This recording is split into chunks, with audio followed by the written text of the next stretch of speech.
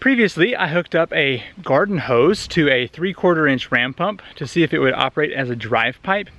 It didn't, not enough flow rate. But now I have the 1/2 inch ram pump with a garden hose attached. It's a 100-foot hose that goes over here to a bucket. And I want to see if the 1/2 inch ram pump will operate on a garden hose. So let's go fill up the bucket. I'm going to turn the drive pipe ball valve off, and we will go over here and see if a garden hose is going to be able to run the smaller pump. Before, the 3/4 inch ram pump needed a good deal of flow rate, and the hose that I had was just not big enough to allow that to happen. So here's my setup over here. I'm going to have to straighten up this drive pipe, but I'm going to use a bucket as my source, and I'm going to pour this in here.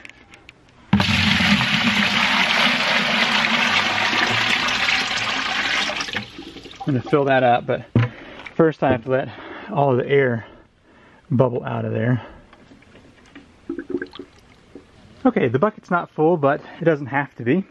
So let's take this drive pipe and make sure that it is nice and straight, because that is definitely important with a ram pump. Okay, I'm going to pull out that slack down here.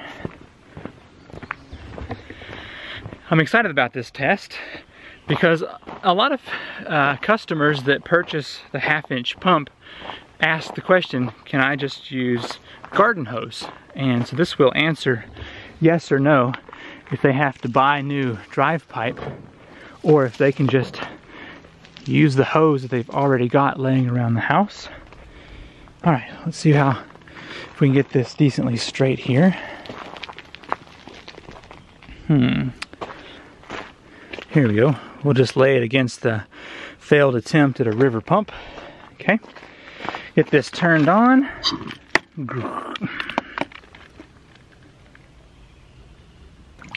There it is. I hear it bubbling out.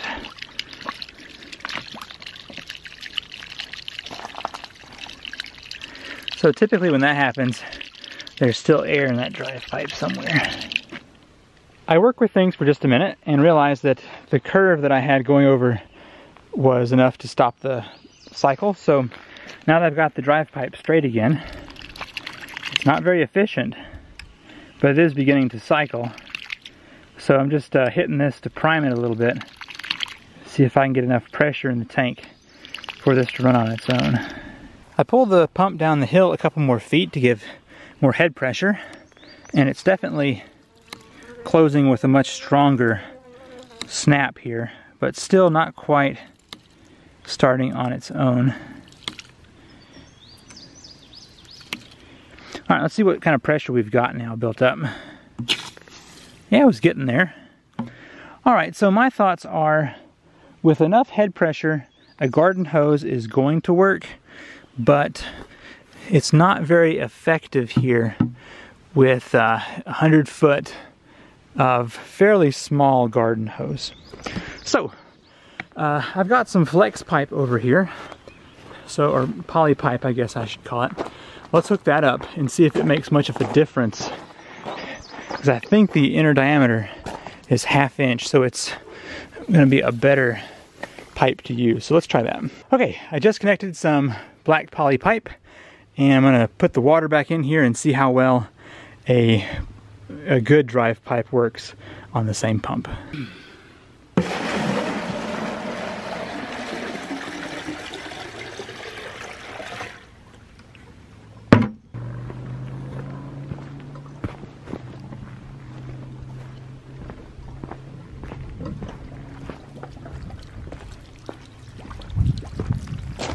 There was a little bit of air still stuck in this drive pipe, so I cleaned that out, and now you can see it's already got a much more firm pop whenever it closes, with actually even less head pressure than it had before.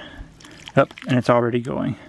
So that definitely shows that the black poly pipe with the larger inner diameter than a garden hose is going to be far superior at getting a pump going.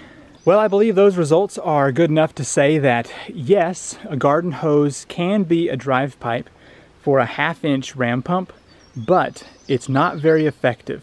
I had to add, I've got about 3 feet of head pressure with the bucket and then about 1 foot of hydrostatic pressure, and then had to come down the hill over here another 2 or 3 feet just to get this thing to cycle. So not very effective.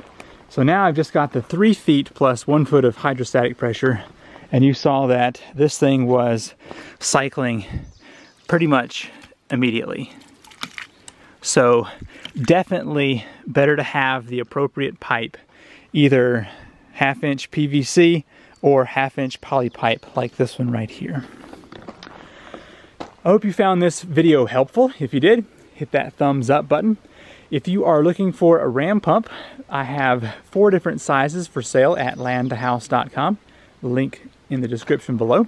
Thank you for watching, and I will see you in the next video. Bye.